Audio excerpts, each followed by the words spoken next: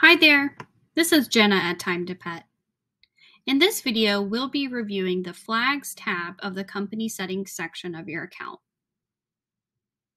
Client and staff flags are a great way to quickly flag clients or staff members to highlight essential pieces of information that you and your team need quick access to. There are countless uses for flags, ranging from managing service areas, highlighting special needs pets, remembering preferred payment types, highlighting sitter skills, and more. You can click the Help tab on the right-hand side of your dashboard to view our Client and Staff Flags help article. This help article has many different use cases listed, as well as some example screenshots of client and staff flags.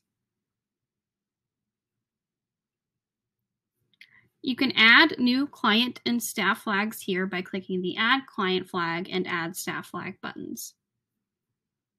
Here you will put a name for the flag, a description of the flag, an abbreviation that will be shown in the mobile app on the scheduler and the client profile, the visibility for the flag, whether all staff can view the flag, office managers and admin only, or just admin only, and you can select a color of the flag. To add a flag to a client profile, you can go to the client profile and select the Add Flag button.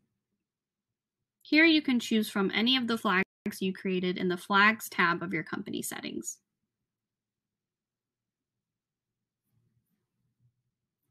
Thanks for watching. Please don't hesitate to reach out to us with any questions at support@timetopet.com.